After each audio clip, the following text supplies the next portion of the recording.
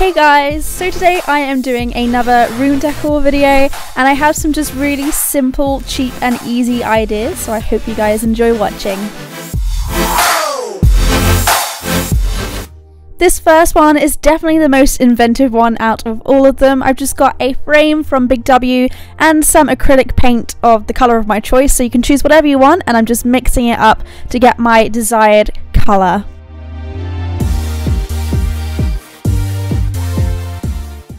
After my paint was mixed, I just got the frame and took out the back and the glass and started painting the front bit of the frame with my paint and a sponge, just to give that kind of not perfect effect.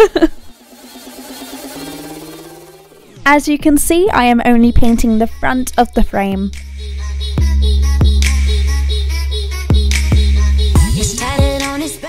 Once it's dry, you just want to grab the piece of paper that it comes with and double-sided sticky tape and just stick that to the back of the frame.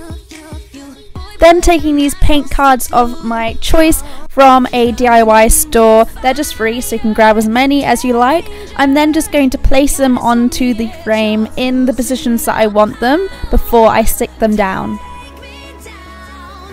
Obviously everyone's different, so you can do this however you like. Popping the frame back on after I've stuck them on, and this is what I end up with. It's actually an organisation board or a goals board or a to-do list. It can be whatever your heart desires. It's just so cool and innovative. You can use liquid chalk or whiteboard pens to write your goals or to-do lists onto the paint samples. I just think it's really cool and creative.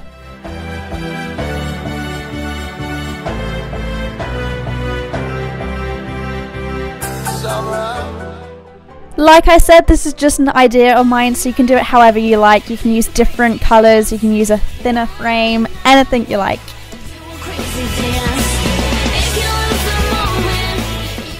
I wanted to redecorate my room slightly, so for this one I'm just taking down the Polaroid string behind my bed and replacing it with some DIY bunting. Obviously you can do this from scratch, but this DIY bunting kit is from Typo and it's so cute. It comes with so many different patterns and it's really cheap. So if you don't have any time and you're a student, then this is perfect. Look how many colours and patterns. Choosing my design, I just went ahead and put those on the piece of string or twine. This was a really long piece of string, so you can cut it to however you like. Seriously, how simple is that? DIY bunting without having to get messy, and yeah, it's cheap, it's easy and it's fun, and I love it so much. It really goes with the new colour scheme of my room.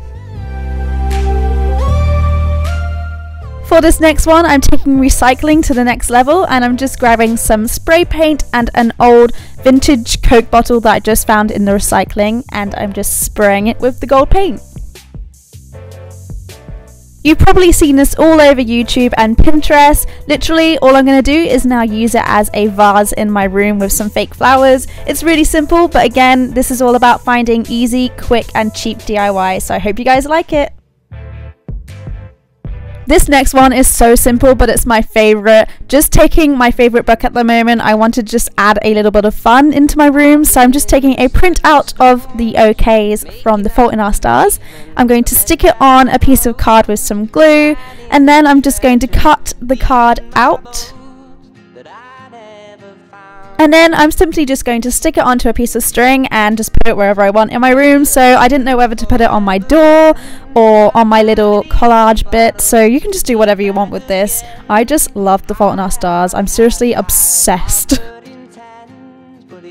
And that is it for my really easy, cute, simple and cheap DIY. So if you are just going back to school and you have no time, you can have time to do these. They're really simple. So I hope you guys have liked it. I love doing this video and I will see you next time. Oh, thumbs up and subscribe. Bye!